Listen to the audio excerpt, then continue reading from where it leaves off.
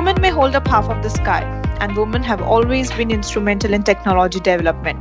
There are quite some successful women who have founded their own technology businesses, including Jessie Jennett, Tina Sharkey, Amy Chang, and Emily Voice. Women remain the minority in technology and data science, but it's not necessarily a push to bring more in. Rather, it's a movement to bring awareness to the current situation, highlight the growth opportunities available, and bring the benefits of gender diversity to light. Women bring a lot to the technology table just as they always have. But having the support and being recognized for what they bring will continue to close the gap at a slow and steady pace. Every day is a great day to celebrate the amazing women in your life, but International Women's Day gives you an extra reason to do just that. On the occasion of International Women's Day today, here's wishing all women a happy Women's Day. Let's all think critically about our thoughts and actions and how we can better promote gender inequality and celebrate women's achievement. A very warm welcome on our podcast for our listeners. This is Priya Dialani, Senior Editor at Analytics Insight, and your host for today. In our last podcast, Adam told us about how important data analysis is. And without the expertise of professionals who turn cutting edge technology into actionable insights, big data is nothing. It is becoming clear by the day that there is enormous value in data processing and analysis, and that is where a data scientist steps into the spotlight. Today, more and more organizations are opening up their doors to big data and unlocking its power, increasing the value of a data scientist who knows how to tease actionable insights out of gigabytes of data. We are still confronting a worldwide emergency. Quick and accurate data analytics that can pinpoint outbreaks and anticipate movement is critical to fighting the irresistible infection. Data science can play an important role in breaking down the large scale testing of individuals by connecting these outcomes with the anonymized health attributes of hospitalized patients. Nonetheless, how would the role of a data scientist evolve in the post COVID world? With us, we have Mr. Ira Cohen, co-founder and chief data scientist at Anodot. Hi, Ira. How are you doing? Very good. Pleasure to be here. Great, Ira. Right now we're going to talk more about the growing importance of data scientists and how the role is going to evolve. So, to kickstart and know more about it, can you tell us, our users, about what Anodot is, its specialization, and the services it offers? Yes, my pleasure. So, Anodot is a company that we founded 6.5 years ago with the mission of changing how monitoring works today in the world of business. So, monitoring how the business behaves has been and still for many companies is a very manual task of looking at dashboards, looking at reports, weeding through data and trying to find a view that tells you something is happening in the business that's impacting either revenue, customer experience, or partnership relationships. And we came to change that with machine learning by saying, well, we have all this data that organizations collect, that businesses collect, that constantly collect, and sometimes in real time, but they can't actually see it in real time. And they can't hire enough people to go through that data to understand that something's happening and impacting the business now. But machine learning has that capability. Machine learning algorithms can go through vast amount of data very quickly. If they're built and designed correctly, they can be very accurate, sometimes more accurate than humans, and they can highlight what's important and what's happening right now in real time, so businesses become a lot more proactive about handling issues. And monitoring, this monitoring space, a lot of companies throughout, I would say, the last 20 years, there's been all sorts of attempts of trying to automate it, make it more efficient, faster. But as machine learning rose in the last 10 years, I would say, its role in monitoring has become more and more important. And this is really what we designed at Anodot, to make monitoring autonomous. Just like you expect a car at some point to drive by itself, you want your monitoring system to monitor everything about the business by itself and tell you whenever there's something worthy of your attention. Great. Thank you so much for telling us about Anodot and its specialization. And yes, it's becoming really important day by day, and it's very interesting to see how you're helping companies be proactive to handle different issues using data and monitoring as well. Now, data science can add value to any business who can use the data well, from statistics and insights across workflows and hiring new candidates to helping senior staff make better informed decisions. Data science is valuable to any company in any industry. Now, having said that, how would you look yourself, or what would be your proactive role and your contribution towards Anodot and the industry overall? Yeah, so when I think about Anodot, as I mentioned, the vision of the company is to make monitoring autonomous. So we put the machine learning, the data science, as I would say the heart and soul of the product. So obviously, the contribution of the data science team to the product and to the success of the company, in our case, is quite significant because we are a machine learning company. Basically, the product that we build is without the machine learning, there is no product. So the contributions that we've made for the company obviously are very, very central. But when I think about the industry as a whole, we are one of the first companies that has put the machine learning as a central part of how you monitor. So how do you actually do that? You do that with algorithms that look at specific types of data out there. So machine learning is big, can look at images, text, tables, numbers, so many different types of data out there. When you're talking about monitoring, you're actually monitoring when you're doing monitoring, you're looking at a narrower scope of data, which is time series. And the contributions that we made to the industry as a whole are with the types of algorithms that we use and developed in-house for doing time series analysis for the purposes of monitoring. And that's a specialization that we had to I had it before, but we had to hire the people that are specialized in that and can develop new algorithms for that because there were significant challenges that we had to overcome from the actual algorithm perspective. Just to give you a few, one challenge that we had was being able to run algorithms at scale. There've been a lot of research around time series analysis throughout the last few decades, and certainly in machine learning in the last 2 or 3 decades. But they were geared towards data that was not very big. But now when you're going to analyze huge amounts of time series data, it becomes a different ballgame. If you want to do it at scale, you have to be very efficient, very fast. The algorithms have to be very fast and maintain high accuracy at the same time.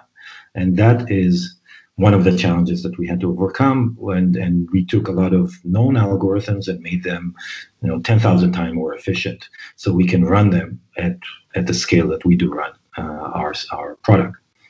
And that's just one example. There are many of those types of examples, and I would say those are the contributions that we provided as a machine learning company to the industry.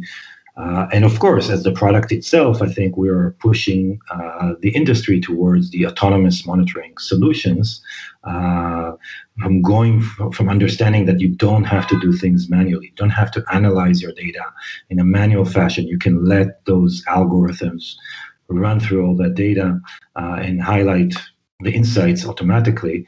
And of course, we're doing it for our corner of the world, which is the monitoring, the time series analysis space. Well, definitely, you rightly said that yes, without machine learning, there is no product.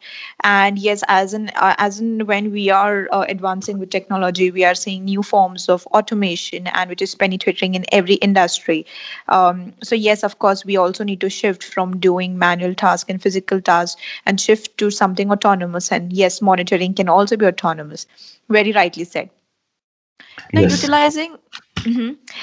Utilizing different sources of big data, like machine learning models, could be trained to quantify a person's clinical risk of developing severe disease if they contract a serious infection such as a COVID-19. So, which is a likelihood that they would require specialized care for which the assets are limited. How likely are they likely to be infected with the illness? Such data could incorporate people's fundamental medical histories. Now, since we have been witnessing COVID-19 across the globe, and we have also witnessed the growth of technology during this unprecedented time, how do you think data scientists played an important role during COVID-19, and what will be the role in the post-COVID-19 world? So if we're talking about actual COVID-19 work, so working on helping with healthcare and infections, I think there are two roles. The first role, I mean, we've seen throughout this pandemic, I think more clearly than we've seen, than I remember, how important data is on decision making in the face of a pandemic, and actually how important it is in healthcare in general. I wasn't aware, I never worked on healthcare before COVID. I'm still not, I can't say that as part of my job I work on healthcare, but I've been analyzing a lot of data on my spare time related to COVID, and reading articles, reading medical articles. I think it's very clear that to move forward in decision making for healthcare, incorporating data in a much I would say systematic and scientific way is quite important. I think both from the actual treatment point of view, it can help make better treatments, but also from a societal point of view in terms of creating trust in what experts are recommending. If we see something throughout this pandemic is the erosion of trust in science, and I think doing data analysis in a systematic and good way using good data scientists can actually bring back that trust, because if you can show the data that supports arguments and you can be very honest about what the data shows, what's the confidence intervals in that thing is that you're saying. If you're saying that what does it mean to have a 95% efficacy of a vaccine, and back it up with numbers and data and explain why this is good science through data science, I think it can bring back also a lot of the erosion that we've seen throughout this COVID-19 in trust in sciences. So I would say those are the two roles. First, the actual data science itself. I think biologists, healthcare physicians can benefit from having data scientists next to them, telling them how to analyze data well and correctly, and bringing back the trust to some people that have lost it because of all the confusion around COVID-19 that has been out there in the world. Well, definitely. I think you highlighted a really important point that it is not just about having data and doing data analytics, but how we can incorporate data in a very systematic and scientific way is very important. And of course, when you're talking about healthcare, this role really plays an important, a crucial part of the industry, as we are yet to see a lot of new developments in the healthcare industry, and would say that this is one of the most sensitive and a crucial industry because the overall society is involved. So yes, definitely, it plays a really important role. Moving ahead, Ira, most organizations are now asking themselves very challenging questions. One that will change the data analytics strategies for years to come. So, who should have permission to access specific data and for what purpose? Does our workforce have the requisite skill sets and mindsets needed to work effectively with data? What technologies do we need to adopt for data optimization and utility? Or how can we effectively execute change management and best leverage our workforce to ensure a smooth transition to new ways of operating that enable short-term and long-term success? In essence, all these questions wrap up in how can organization become truly data-driven? Now, can you tell us how Anodot is contributing in the artificial intelligence industry and how the company is benefiting its clients? Yeah, so I think the main contribution that I see kind of to the overall artificial intelligence industry that I see Anodot providing is showing that a machine learning based AI based product is the right way of doing things, and not just providing platforms for people for data scientists to play with, but actually saying, okay, we have a problem. In our case, making monitoring more autonomous. Let's make a full product that has all the capabilities of a product, as people are used to having products. That is, where the machine learning is the center of it, the heart of it, but it's still a product. You don't have to go, and it's not a project. It's not a science project that now you start playing with it to see whether it works or doesn't work, but rather you're getting a closed product that does what it's supposed to do, what it's promising to do. In our case, that's this autonomous monitoring promise, and is able to do it really with machine learning as the heart or the brain, I would say, and have, but it's of course complemented with UI and user experience, UX, to make it actually accessible to people that are not data scientists. And I think, if anything, the way I see our contribution to the artificial intelligence industry is here is a product, and here is the path to reach to a product that is based really solely on machine learning. It's not a feature in another product. It's not a new capability that comes with something else, but rather the capability is the AI. And now this is the path to creating a product that has AI as its central capability within it.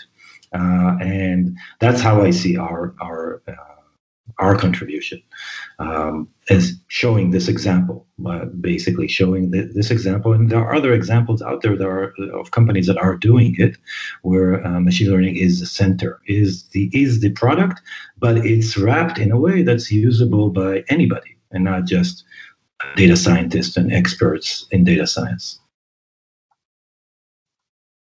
Quite interesting, Ira. I think our listeners are going to jump onto Anodot websites and check out more about it. Since we're talking about data scientists and the role in the COVID and the post-COVID world, I would like to jump to another question directly. Is that what are the three most important things, according to you, chief data scientists must do at their organization over the next 6 months as we come out of the virus and manage a recession? So again, it kind of depends on the organization, but let's take a chief data scientist in a large enterprise that does a lot of things, and there is an agenda to add AI to various parts of the organization, whether it's for internal tooling, like monitoring, for example, which is usually internal, or for the products themselves. So if I think about those type of chief data scientists, the things that I think they have to think about and be very critical of themselves and the organization and how they work is look at all the breadth of projects, AI-related projects that have been put to the table in their company, and think very critically about which ones are really important for the future of the company, which ones will improve the efficiencies within the company, and which ones are nice to have. And once they do that, they can actually start looking for, basically recommending to the leaders in the company, the items on the table that are critical to the future of the company, whether it's internal or something that the company intends to sell. Those things should be strengthened by hiring the right data scientists for those, the right developers, and the right, move them from just being projects and kind of experimentations to creating true products around it. The ones that are made for improving efficiency for internal reasons, they should look carefully at what's out there and try to, buy the best of breed, not try to develop everything in-house. And the ones that are nice to have, either bench them or have some experimentations around them, but put them in their place in terms of the resources required to hire them, to actually materialize them. So that, to me, that's what a chief data scientist within an organization needs to do, because it's very hard for leaders that are not in the data science to really know what is the right approach. Is this something that is reasonable for us to build ourselves? Is this something that we should buy from other companies as a product? Because all of these projects tend to have, a lot of uncertainty around them. A lot of them are new, so maybe, it's not very clear who is the market leader that I can buy from. So it is the role of the chief data scientist to go through these projects and make those recommendations in a true and honest way that will not cause waste to the organization, because we are going out of a recession, and you shouldn't just waste resources, even if it's not a recession. I don't believe that any company should waste resources on things that they don't have to do. Definitely. I think I very much agree with the point that it's really important to find the right approach. Do organizations have the resources to build their own tools, or they should outsource it or lease it, or they should work in with partnership where some of the things are built in-house and some of them are outsourced from third-party suppliers? Definitely. And I think it's a very crucial factor that you mentioned, that, wastage of resources is not what we want, not in times of just recession, but in general times as well. Yeah, and projects in data science tend to take a long time. They are not like regular software development where you say, "Oh, I want to build X," and just hire enough people to build X. When you're starting a data science project, I would call it, or you don't know when you start whether you can achieve the results that you think you can achieve, because it's data science. It's driven by data, and until you run those experiments and do all the work and collect the right data, you don't know if it will succeed. So making the right decisions is, it's not just it's more than just a product that you can deterministically think about and then make sure it will work. It might not work. There is risk involved. So making those decisions based on realistic views of the resources that you'll have available, how much you're willing to spend on a project or a problem that you're trying to solve with it, is really important. And this is the role of the chief data scientist, because he knows, or she knows, what they should know, how long it will take, what are the risks involved in every project, and whether it's worth spending the effort or not to solve it in-house, partner, as you said, do all these other ways of doing things for every particular problem. Definitely. I think when you're talking about decisions, a lot of things come into picture. And since we're talking about that, I believe data scientists do need to have certain skills when it comes to making decisions, or using data, AI, and machine learning while they're making projects or doing projects.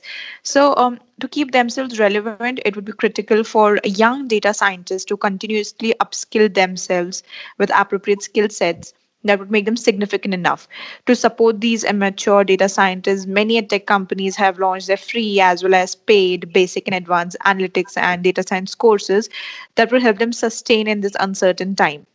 When we're talking about upskilling, what do you think are the must-have technologies that a chief data scientist should have at its disposal? Yeah, it's a very broad question. I think that I can't point to like a name of a technology, because they keep changing all the time, and of course it also depends on the type of data that you're using. What I do strongly believe, you do need to have something around, I would call it a data lake, or a system that helps you break the silos of data between different parts of the organization. So it could be a data lake, it could be a different type of solution, but data lakes have been great at having a central location where data can flow from lots of different parts of the organization. Because at the end of the day, anything around data science is data driven. Data is the fuel. So you should at least have all the fuel in one place where you can draw from it. That's not enough. Data lakes are great. You have to have also an easy capability of getting data out of the data lake for a particular project or product that you're working on, and make it easy. So technologies that help actually extract in efficient way data from these data lakes and create features and allow the experimentation that the data scientists need in order to fuel their projects, to have good answers. That would be really critical as well. And then comes the tooling for the data scientists themselves, the tooling in terms of algorithms and platforms where they can run all sorts of experiments. Here you just need a platform. And here I don't have a good recommendation as to what is the right platform to use. Should you use one platform, or should every group take, the best of breed that they can find out there? It really kind of depends on the complexity of the different types of data that the organization collects. There are very good things for images. There are other good things for text. There are other good things for time series and analysis. So there isn't like a platform out there that is universal yet. I think it will come at some point from multiple companies, vendors, or open source. So for the platforms that your data scientists are using, I think what is important to think about is having the capability to have, I would say, a way to store all the results. When I started as a machine learning, I would call it developer, researcher, all my work was stored on my computer. All the experiments that I did were stored on my laptop. And it was up to me to make sure that, I have the lineage of the things that I've done stored. And it's hard. Now as teams grow bigger, they have to collaborate. Having a central technology that can let you easily store all your experiments, go back to them, see what data it ran on, basically have the ability to go back and forth and understand what people did throughout a team or groups of teams. That probably is also critical to have at the disposal of the data science teams and, of course, the chief data scientist. Because if a team now runs a project, let's say they want to do they run a project for solving, let's say, creating models for churn prediction of clients, and if they can't show the lineage of their work and how they achieve their final model that may be used, then improving things over time would be very hard. If everything's in a mess, it will be very hard. So having some technology that actually lets you understand what the data science teams did over time and how they improved things, so you can go back and do all sorts of testing and understand it better. The data scientist, the chief data scientist, needs it in order to gain confidence in what the teams did. So data lake, a very good data pipelining to get data out of the data lake fast and at scale. And then I would say, something within your platform that lets you store all these experiments and results so you can understand what has been done in a better way. Well, to be honest, I actually expected that somehow data lake would definitely be one of the must technologies that a chief data scientist should have access to, because it's so important to break the data silos and a unified storage place where you can access data. Otherwise, storage of data and accessing data is itself a challenge. And then harnessing insights out of that would become more challenging. So that's definitely true, Ira. So a data lake by itself is not good enough because it's just a dump. It's definitely a lake, right? You need then you need the boats that take water out of the lake so you can.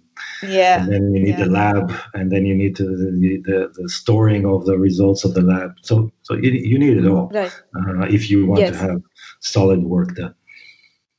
Definitely. Now, since we spoke about the technologies that we need, and so in this time, like especially when you talk about the COVID time, what we witnessed was that certain chief data scientists were probably demoralized or were not happy with the current situations. But instead of seeing themselves as diminished and marginalized by an increase in data informed users in the midst, a data scientist should see their roles as expanding. So they need to recognize that they're becoming catalyzers and galvanizers, marshaling great value for the companies by leading the data literacy charge.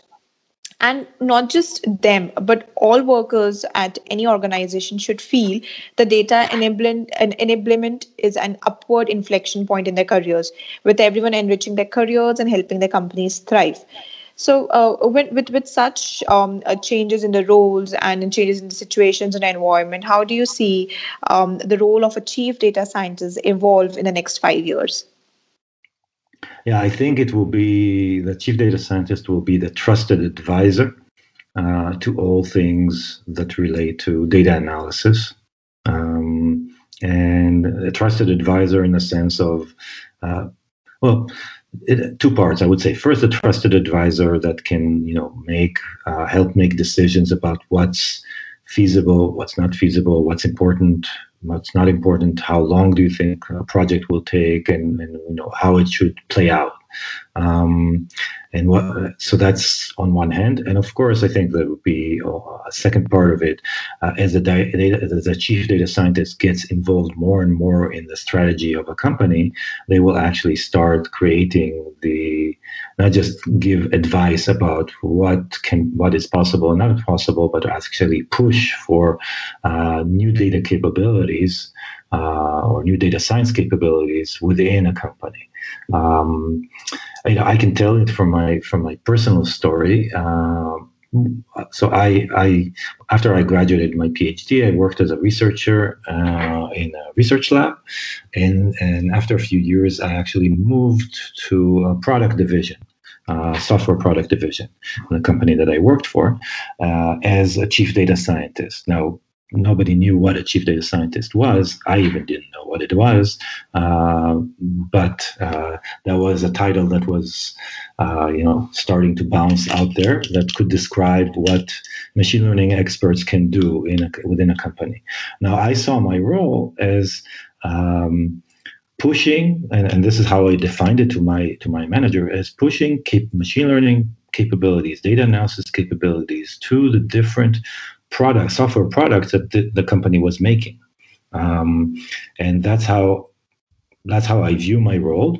And part of my role was first to have a team that worked on algorithms and helped product teams basically develop these algorithms.